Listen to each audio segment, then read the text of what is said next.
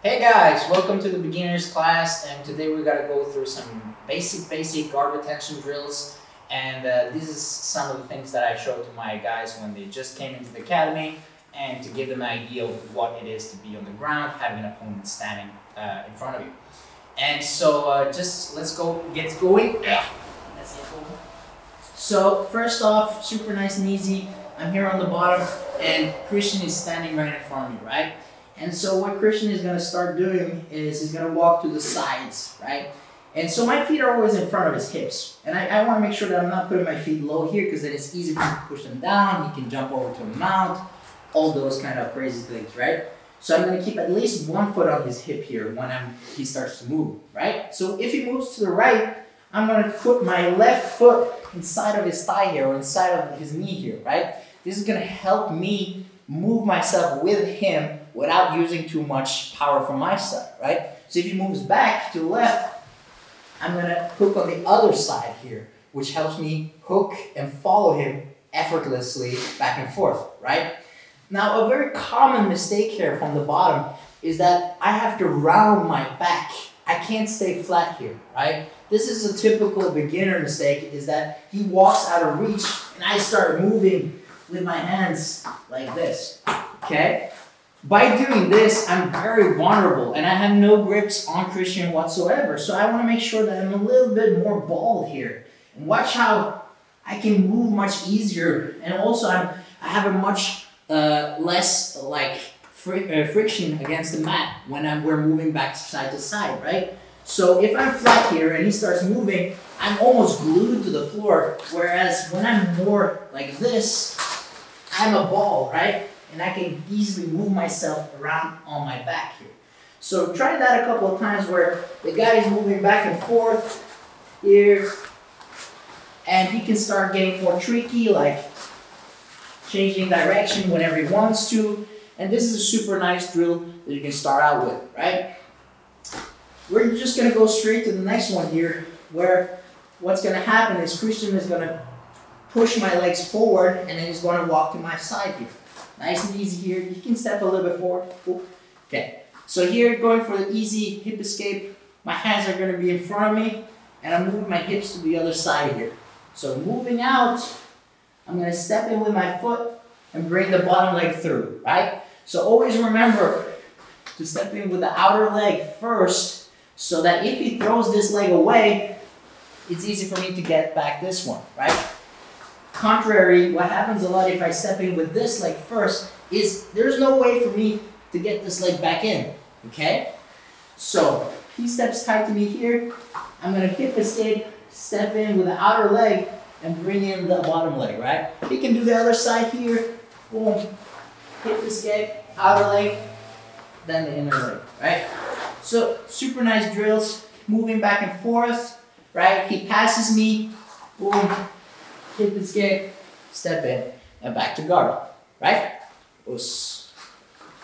Okay guys, so we're gonna go a little bit further here, and this is gonna be more of a game, super nice to help people start understanding the concept of a guard. And so what we're gonna do here is the same position as we did before, but this time, his mission is to touch my head, right? And we could say every time he touches my head, he gets a point. And so I want to avoid this by keeping him in front of my feet, right? This will also help you understand the concept of distance, whereas if he's too close, he can always touch my head, right? Of course, he has really long arms, but I always want to make sure that this distance is controlled. And so now he's forced to push my legs away and walk around so that he can touch my head, right? So the game here is essentially just, you could put on a timer, put on 1 minute, 2 minutes, right? And then switch bottom to top, nice and easy. But he wants to move around and touch me on my head, and I want to prevent it. Nice and easy, super nice game to help you out with your guard retention. So we can just do a show here. And he gets a point. Right? And so we're gonna move back and forth a little bit more. Here.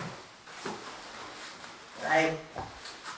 And you can always start blocking a little bit with your hands, be more active with your hands here to prevent him from getting grips. This will help on later on as well, right? So guys, we're gonna go a little bit further here, and this is another drill that I like to put in, and this is gonna be more of a cross-stepping and perhaps a little bit more advanced than the first few that we did. But essentially what we're trying to do here, we're gonna start with a really basic version of it, and I'm gonna put my foot on the opposite hip here, and I'm gonna point my toes the other way, right, or outwards here, okay? So when I do this, I'm gonna lift my hips off the floor, so I'm activating my hips here. They're not flat on the floor, right? And now I'm gonna set my foot over here on the other hip, okay? So as I do so, I'm gonna remove that bottom leg and turn back. So this is a nice drill that you could just do. You could do it on a wall, but now I'm doing it on Christian because he's kind. So here, going back and forth, nice and easy, right? So this is perhaps the most basic version, right? Now we can put a little more element in it where he's walking a little bit back first. So Christian's gonna move forward as I do the drill. So here I have to be on my shoulders, and I'm gonna walk on my shoulders back and forth now. So watch how I'm curled up like a ball, but I'm moving backwards as I do the same drill we just did, okay? Eventually, or we can do that one more time. So here, walking, watch how I'm going on my shoulders, back and forth here. Boom, nice and easy. So eventually what you want to be able to do is when he's grabbing one leg and he's throwing it to the side here, I want to be able to switch my hips and then step over to the other side, right?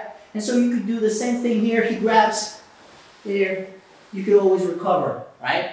And this will help out later on in a lot of different passes when we are going for Toreando or knee slide. There could be different kind of passes where this is going to help you quite a lot. Okay, so last one for today here. Eventually what we're always looking for is a little bit of a concept on gripping and controlling the guy. And we're going to add a little extra drill at the end here as well. So when Christian is moving around, now I only have my feet connected to him, right? And eventually I want to gain more control over Christian's body and limit the amount of mobility he has, right?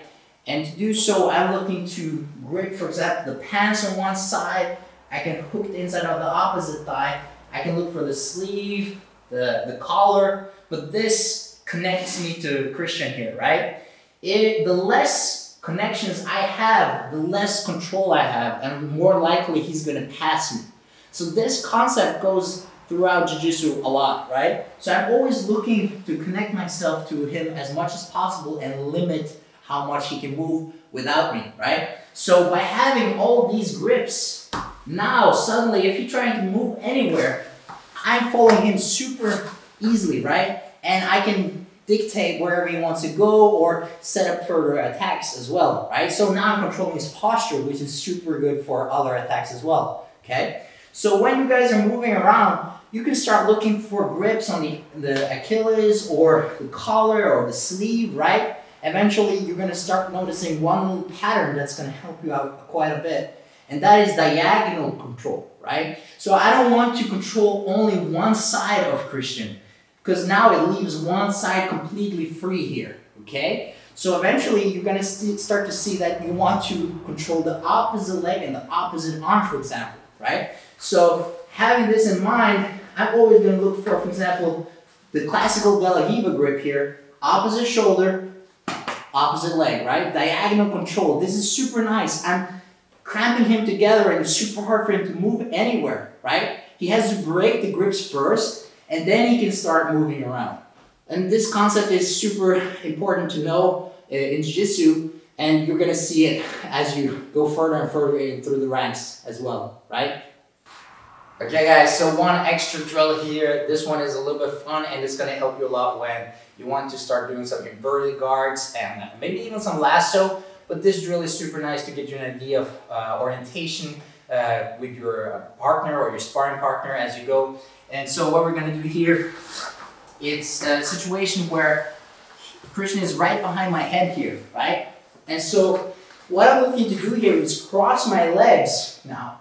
And I'm going to clip the sides of his hips with my feet.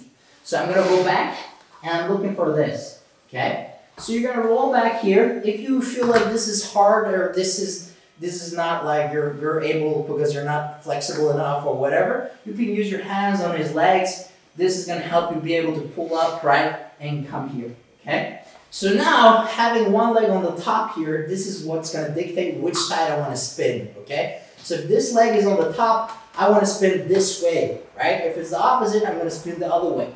So here, I'm gonna spin this way and come back to guard. Nice and easy drill here, right?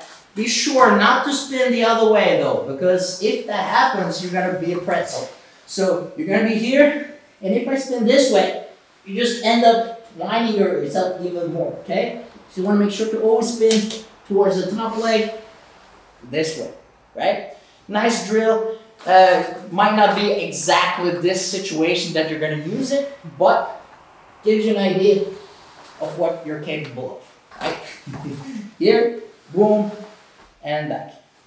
Boss. Hey guys, welcome to the beginner's class, and today we're gonna go through some guard retention, super basic basic drills that I think you will need, especially if you're a beginner to jiu-jitsu. This is super good for you, okay? So here on the bottom, how to handle a guy who's standing here, okay? So my feet, this is my guard, right? And I want to always control the distance between him. And this is going to help out a lot to understand how I'm controlling with my feet on his hips here, okay?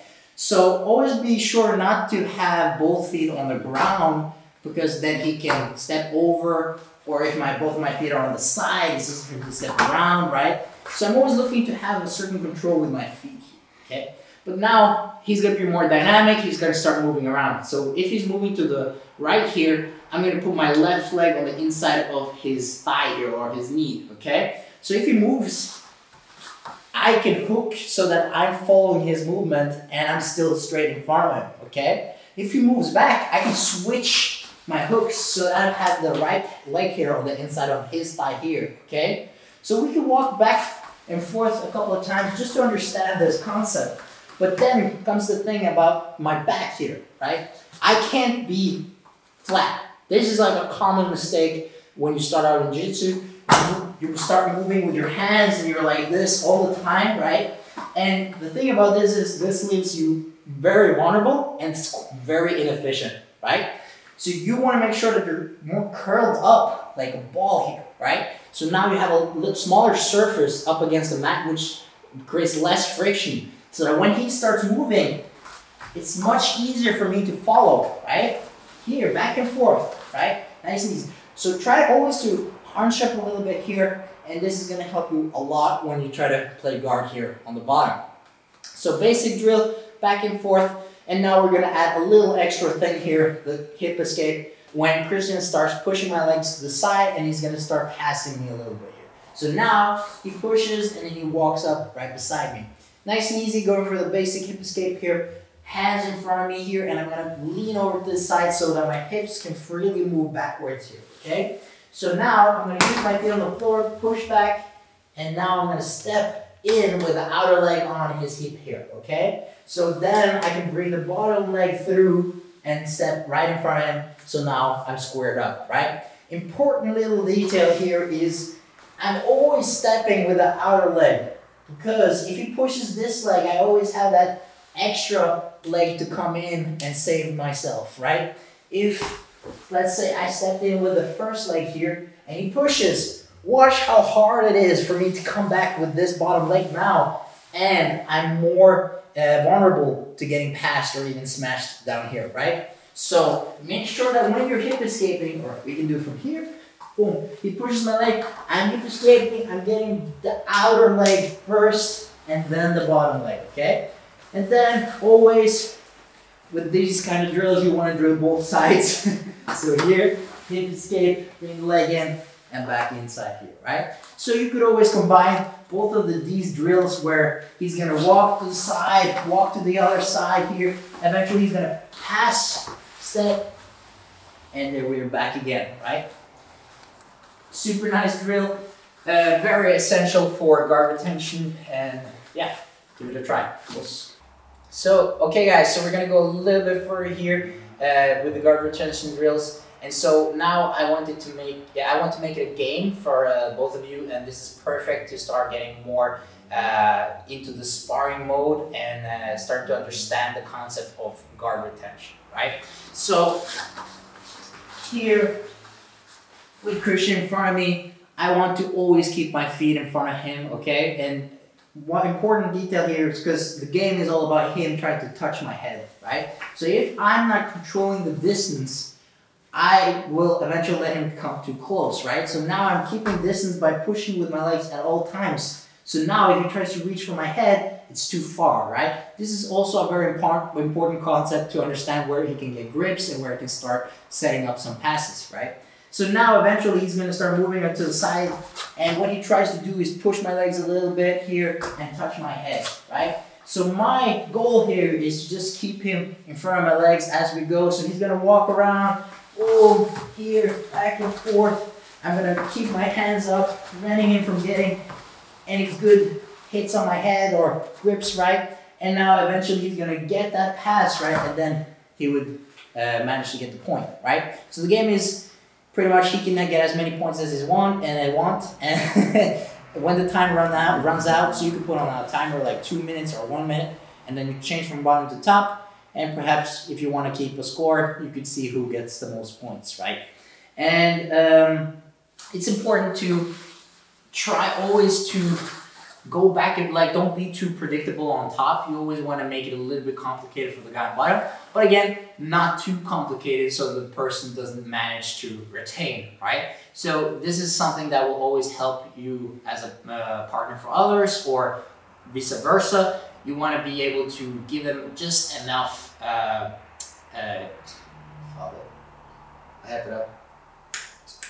Nike space, man, just enough resistance. You want to give them just enough resistance to help them learn and to help them out to get it done. Oh, yeah. Get better. Get better. Okay guys, so we're going to go a little bit further here, and this is perhaps a little bit more advanced as we go with the guard retention drills. So we're going to start off with a basic version first. So here on the bottom, what I'm going to do now is I'm going to place my right foot on his opposite hip here, okay? So I'm always turning my foot inwards, or outwards in my case, right? And what I want to do now is I want to be able to move this leg over and step on his opposite hip here, okay?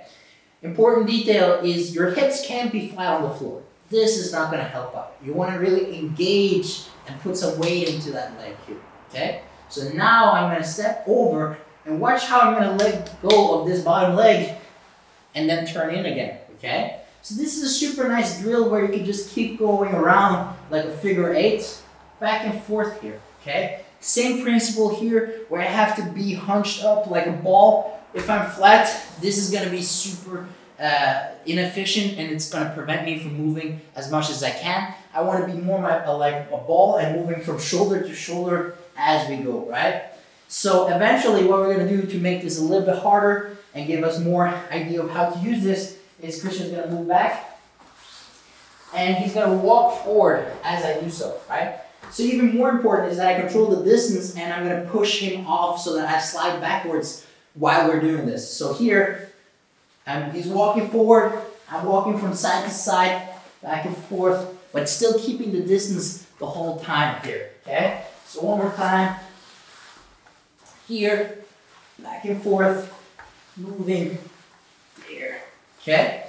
So eventually what you can experiment a little bit with is when Christian tries to throw my legs to the side.